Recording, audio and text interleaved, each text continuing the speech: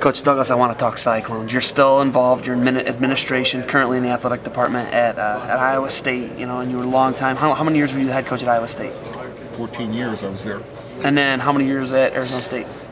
18 years at Arizona State. Okay, so tons of head coaching experience at the college level. You actually told me something that was pretty crazy today. You told me you're a better coach now than you ever were. Yeah. Why is that? Well, I'm much better. I don't have the pressure of having to solve a problem of one wrestler. I can evaluate them, break down the films on all of them, be unbiased in my judgment, and give the coach an honest answer or give the kid an honest answer. I'm not involved in the coaching, but I do break down the films and for my own personal reasons. And if the coaches ask me about the films, I share that knowledge with them. That keeps me out of that gray area of being a coach. Iowa State is using me somewhat like Iowa is using Gable, with the exception of not having all the benefits that Gable has in the form of the National Wrestling Coaches Association. He's their page or their pitch man. He's constantly with that organization, which helps Iowa. He's also on Iowa Public TV, which helps Iowa. So those are some things that Iowa State has to overcome, and we're working on those things. Do you feel that what you're talking about, almost the deck being stacked against the Cyclones, do you think that could be the reason that Coach Sanderson left for Penn State? Well, I don't know what Coach Sanderson's reasons were. All I know is that he left what I consider to be the most talented wrestling team that was ever recruited to Iowa State. And that says an awful lot, because at one time they had 10 All-Americans on their lineup. But I thought, and still do believe, that those are gifted athletes, all of them capable of winning at the highest level. And all of them had a freestyle opportunity. They were recruited that way. It took 8 years to get those guys together.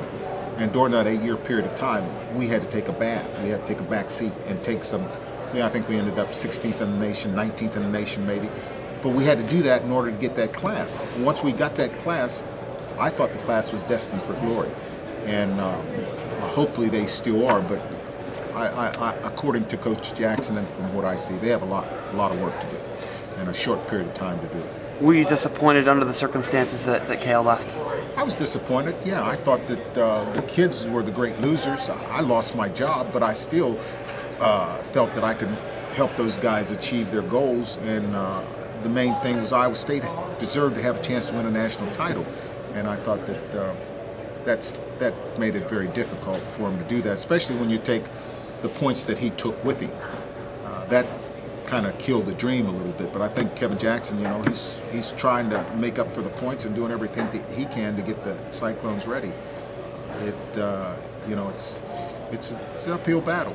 You said he came in under very difficult circumstances. How do you think he's handled those circumstances? You say he's trying to make up for it. In what ways do you think he can make up for it, and how is he?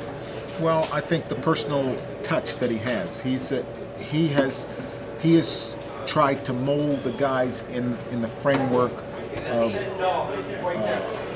a military, a Marine company, and he's tried to develop esprit de corps. He is letting the guys know that this is about them. This is not about him. This is about them wanting to win for each other, developing esprit de corps. And I think that the media and the image that was projected was that this was more about Cael Sanderson than about Iowa State and the Cyclone wrestlers. And I think that it's hard to win unless your wrestlers are wrestling for each other and they develop esprit de corps. It's impossible to win. Gable was a master of this, developing that team spirit, that common spirit that made them want to win for each other. Just like the Marines, when they get in that foxhole and they're fighting, they may be fighting for America, but they're really fighting for each other. That's what you have to develop in order to have a national championship team. And that hasn't been developed at Iowa State in a long time. Do you feel that your personal relationship suffered with Cael? I mean, you coached him to his gold medal, you coached him to his undefeated record. Do you think that suffered with him exiting? I think that I don't think that I'll have much contact with Cael Sanderson in the future. That's just the way Cael Sanderson is, not by my design, but I always answer and return my telephone calls.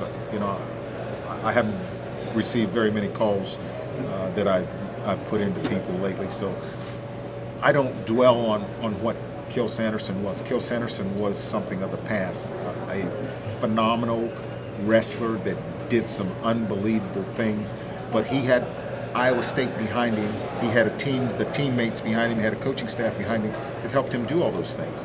This wasn't all about Cael Sanderson. It was about the tradition at Iowa State that Cael Sanderson was a part of. And Cael Sanderson had a great career, but the best is yet to come for Iowa State. They're going to have many, many great years ahead of them. What's your relationship like with Coach Jackson? You said that, you know, they use you at a, you know, almost in a Gable type fashion. But, you know, what's your relationship like with him, and do you feel like he's getting the administrative support he needs? I have a personal relationship with Coach Jackson where we operate as peers, as coaches, and then we have another personal relationship where we operate more like a family, as a friend. And I consider him to be a friend. He doesn't ask me for a whole lot of help, but there are times when he asks me questions and bounces things off of me, and I've made it very plain to Coach Jackson that I will do whatever I can to help the Cyclones be successful. And I have no reservations about doing that. How involved were you with the hiring process? Do you think that this was the #1 guy you wanted? Well, I think Jamie Pollard is a master at picking coaches. He has had some difficulty in keeping them, but there's no doubt in my mind he knows how to pick coaches. He wouldn't have picked Kevin Jackson unless he had thoroughly vetted himself and felt that this was the guy that could do the most to bring the program along. And I felt that he made an excellent choice. Was it 100% with your blessing? 100 plus. 100 plus? 100 plus. No, there's no question in my mind that Kevin Jackson was the best choice for that job. All right, you got anything else for me? I got you guys. All right, let's go check this duel out, all right?